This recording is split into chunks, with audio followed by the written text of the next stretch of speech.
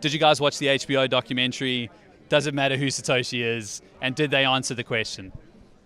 So I didn't watch the documentary. I saw people were saying that the documentary said it was Peter Todd. So obviously he trolled them into doing that, which I thought was pretty funny. It's on par with kind of just what goes on in Bitcoin.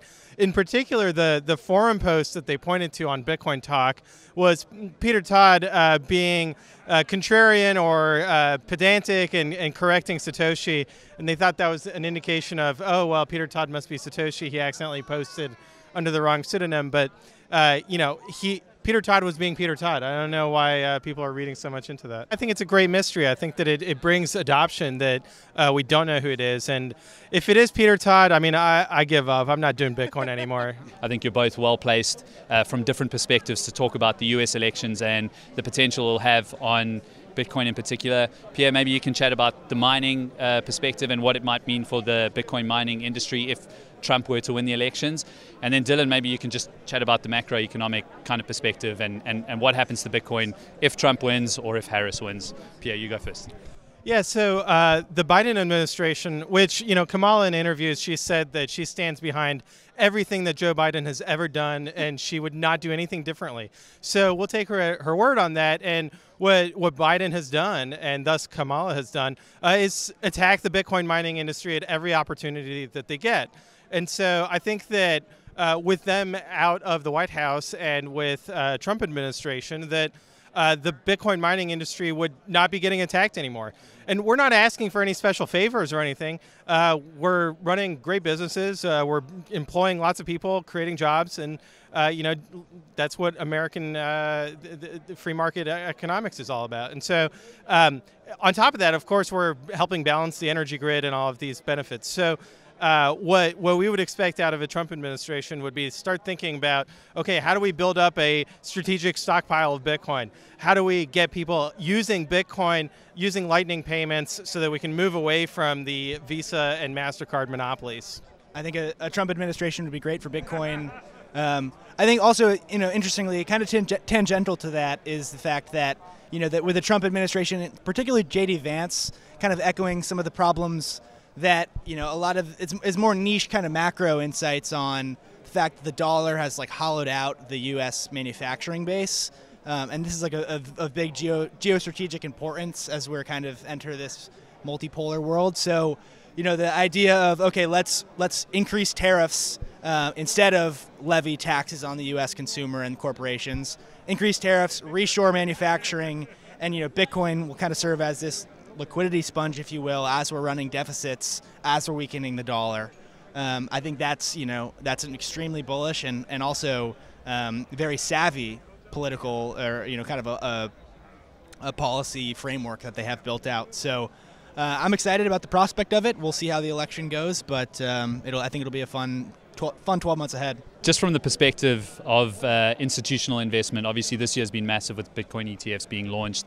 I found it really interesting that people were sharing BlackRock's pitch deck for their Bitcoin ETFs recently, and one of the main advertising points there is that the weakening spending power of the dollar since 1927 and where it sits now, and them telling institutional investors that you need to understand that the dollar is just constantly being weakened because of the way that our economy runs.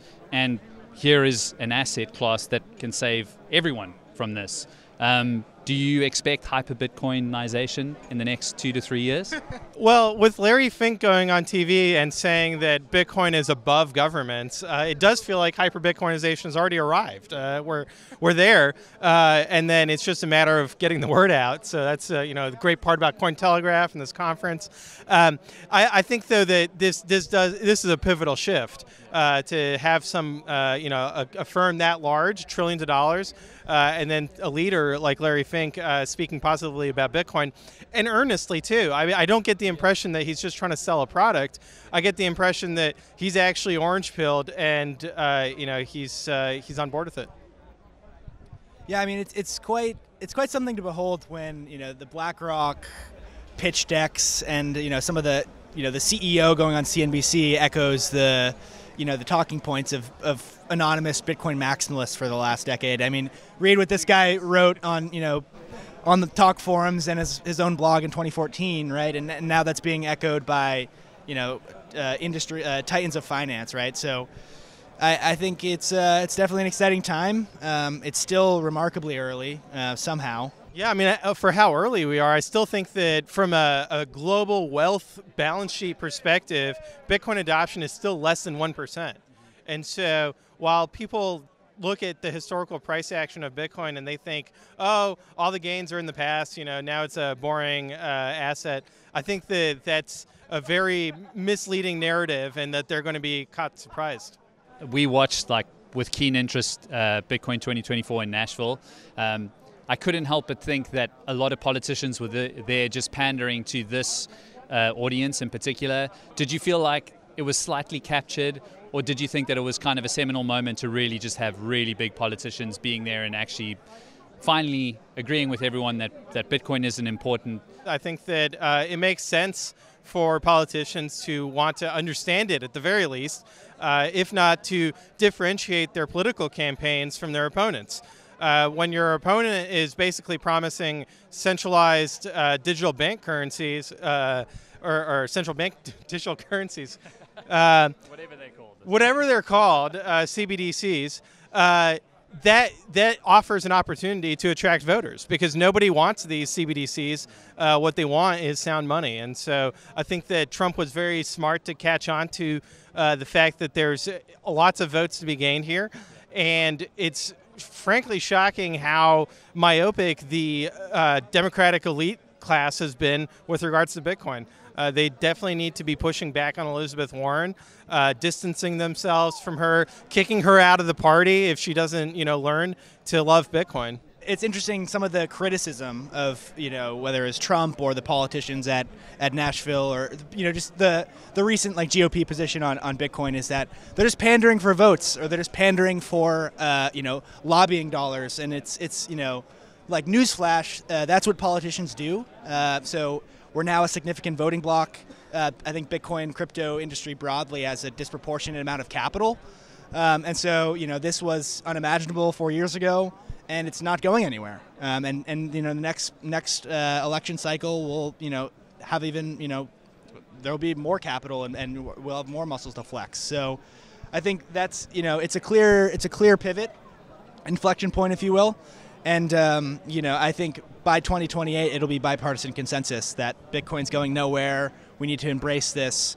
And never mind all of the the geopolitical game theory that stems from just even the rhetoric or Trump Truth Social posts, right?